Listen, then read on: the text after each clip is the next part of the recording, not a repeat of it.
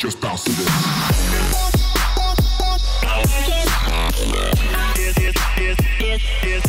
Hey, how's it going, everyone? My name is Brandon Clements, and welcome to part 5 of the Substance Painter video series. Definitely click on the subscribe button right there if you haven't already to get all of our updates in this series. So what we're going to do today is jump into Substance Painter. I'm going to show you a lot about the layer stack, and hopefully by the end of this video you'll be able to understand how everything propagates and gets defined in that stack. So without further ado, let's go ahead and jump into Substance Painter. So this is where we're at right now. I went ahead and deleted everything from last time except for this color selection. You can get to the color selection by just right clicking and adding this in your layer stack. So what we're doing here is we're just making sure that we're selecting yellow, and we're going to keep everything propagated to the Stormtrooper white. Okay, so let's define two parts to the Stormtrooper white, to the white material. Let's add a folder. We're going to put it inside of here, and we're going to call this the white plastic. Okay, so everything containing the white plastic, the color, the roughness, whatever you're painting on or filling, you're gonna put it under the white plastic folder. So let's make a metal base folder. Metal base. Let me just rename that metal base, and let's go ahead and put that on the bottom underneath of the plastic in the same folder. So there we go. Let's add a fill layer, and we're going to call this the metallic fill. And it's just easier for me if I make sure that this fill layer only has to do with the metallic properties. So let's move that all the way towards the metal, and you can see it actually changing to a metal type of shader. Let's add another fill layer, and we're going to call this base metal fill color, something like that, something that's easily discerned. So let's just make this fill be as bright or as dark as we want this metallic to be. So maybe around 0.8, so it's kind of shiny. Actually, I changed my mind. Maybe around 0.6 or so. It doesn't really matter. It's all up to what you would like this to look like. So after that, we can define what the base roughness is going to be. So let's say fill rough metal. And we are going to say what that roughness is. And let's just go ahead and move it all the way maybe to like, let's say 0.05 or so. And that should be good for our rough, that should be good for our base, for our metallic part of this material. Let's focus on the plastic part real quick. Let's fill it with a color. So this will be our fill base color. And we're going to untick all this stuff. And our color is going to be around 0.8 or so. Looks good. And let's go ahead and get another fill layer, and we'll say fill rough. And again, we'll make it decently shiny, like around 0.1, just so our plastic looks pretty good. And then we are going to actually create another fill layer, and this will be our fill plastic, our metallic. So this will define if it's a metal or non-metal in the metallic channel. So let's just make sure that that's there. The reason I have it is so that nothing from the bottom gets filtered up into the plastic. So it should look, on their own, they should look like they are plastic and metal. And then we can start defining how the metallic is going to show through, and we can start painting and have different layers that are only like the paint rough layer, and so on and so forth. So for example's sake, I'm going to go ahead and add a paint layer.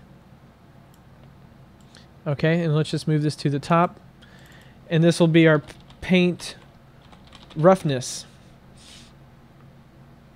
And I just like to kind of work segregated like this. You can have these fill layers define more than one aspect, but I find it easier to split them up, and then it's easier to come back later and change them.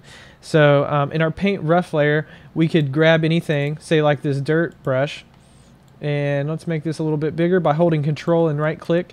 And if I grab my Wacom pen, then I can actually paint a little bit of roughness onto this model.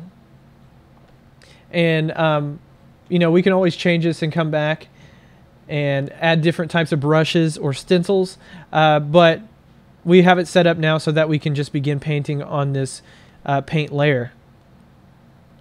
Okay, so if we turn on the plastic, you can see that that's completely coated and gone away. Now there's so many different things that we could do to make the metallic show up again, one of which is just adding a mask. We could use different types of generators, but I think the mask is good when you just want to be explicit and show exactly where that's going to be. So we could use a stencil for this portion. So let's come over here to our brush and let's add a stencil, and you can use any shape or texture that you import into Substance Painter. So let's try and use something that's a little grimy looking. Let's see. Let's use this grunge one right here. So this looks really cool. We can hold S on the keyboard and middle click and drag this around. Hold S and left click to make it larger. I'm sorry, this is right click to make it larger, and left click will rotate. Okay, so one more time: left click, rotate; right click, zoom in and out; and middle click to pan. Okay, so I get a little confused sometimes with the pen. So let's go ahead and just use this as our stencil and just kind of put that down like so. And we can actually hide this by just deactivating it again. So this is maybe where the plastic has worn through and it's showing the metal undercoat. Okay, so let's try adding something else. Let's use a generator. This is really cool. We can select the generator and then use maybe like the dripping or the dirt. Let's try the dirt, and we need to invert this. And you can see what it's doing is in the ambient occlusion parts and in the curvature and the world space normal and the position, it knows exactly where and how to use the dirt. So let's just kind of mess with this a little bit, maybe add some more contrast to scale it back a little bit. And I think a little bit goes a long way. So let's kind of turn up this grunge amount. And then we can have this grunge scale so that it kind of comes up a little bit higher on the helmet part. And then we have like this edge masking as well. So let's tinker with this a little bit. I think that looks pretty good for our purposes. And yeah, so this is an example of how you can use the masks, the generators, and of course you can keep adding generators such as this levels to define how bright or how dark this is going to show up. Adjusting the gamma can give you some more control. And it's great because you can actually have different opacities for the layer here. So you got blending modes and the actual opacity slider, and you can have a little bit more control with the levels. So you can reset and just check out what you like and what you don't like. Okay, so that's a really fast way to just kind of create a lot of grunge on this actual plastic part. And if we expand, we can see that we have our fill layers, and then we can actually create another paint layer. So let me just create one, and we'll say this will be our paint rough layer. And we see that we only have roughness selected, and we can come in and just create a different type of alpha. So maybe like this fingerprint. And let's kind of zoom in here. If we right click and hold Control, we can scale this down. You know, this is just for an example, but we can paint that into our roughness map. So there we go. We have some kind of smudges on there. This would probably be better used as a stamp or a stencil instead of just using it as a brush. So let's try using maybe some of the scratches. And we'll right click and hold control and scale this up a bit. And let's just paint kind of around in this area.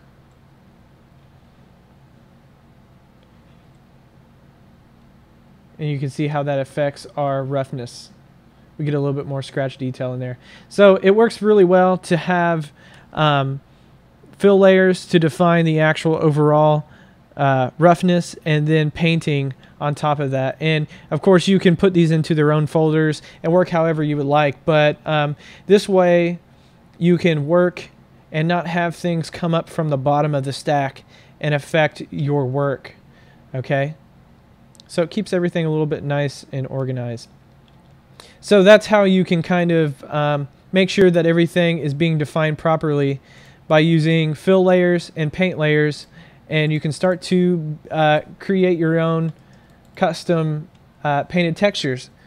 So I hope that helped, guys. I really appreciate checking out the video. We're going to be coming at you with part 6 very soon, so definitely subscribe to the channel. Give us a thumbs up if you guys enjoyed it. But we will see you in the next one. So thanks a lot and take care.